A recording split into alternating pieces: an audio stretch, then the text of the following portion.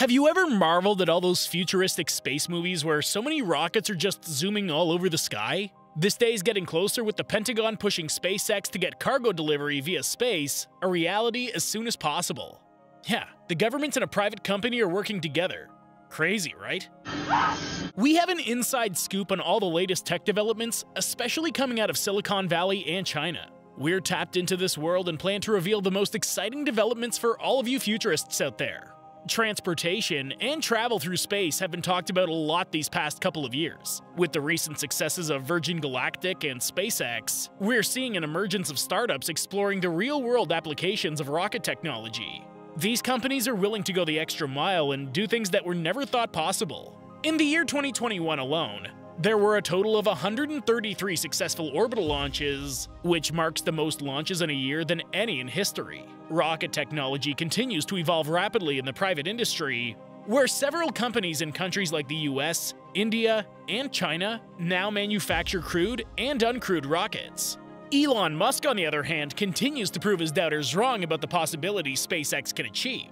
And now, SpaceX has joined forces with the Pentagon in hopes to deliver over 100 tons worth of cargo via orbit to anywhere in the world in under an hour. Imagine the speed that these rockets will have to travel at. Dubbed the Rocket Cargo Program, led by the US Air Force, the Pentagon will help research and develop capabilities of transporting cargo on a rocket. Greg Spaniers, who's a rocket program manager at the US Air Force, said in a statement that the contract between the parties will help determine what a rocket can achieve when it comes to, say, cargo transport, flight speed, and the costs for such a system. In order to make this project a reality, SpaceX has been testing various prototypes of their Starship rocket, which is currently the only machine capable of launching heavy payloads into space and returning them back to Earth. As you all know, SpaceX has the ability to launch and later land its reusable rockets. Who would have thought of that 20 years ago? After only a handful of failed attempts, they've now managed to fly rockets into space over 100 times and safely land them back on Earth. The contract with SpaceX will also explore the possibilities to transport military cargo, personnel, disaster relief, and humanitarian aid around the world. However, these are a lot of ifs, considering the number of challenges to be faced. For instance, not many places on the planet will have a dedicated launch or landing pad, plus the high costs involved, and then the several policies to be cleared in each country. But, given the company's fairly successful record of rockets landing and payload delivery, this does look more like a future reality than a waste of time.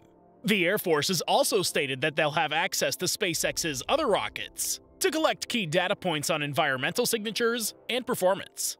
SpaceX will also be responsible for providing cargo bay designs that support swift loading and unloading of intermodal containers. Although there's no specified timeline to demonstrate the project at this point, the Air Force will be leveraging on several commercial launches over the next few years for data collection. What's crazy is that, if space transportation becomes commercially viable, Elon might deliver Tesla vehicles around the globe in under an hour. The burden on shipping and air freight will be relieved dramatically if another form of cargo transportation is possible. This isn't all just for cargo. Traveling from London to Sydney isn't possible with current airlines. It's too far.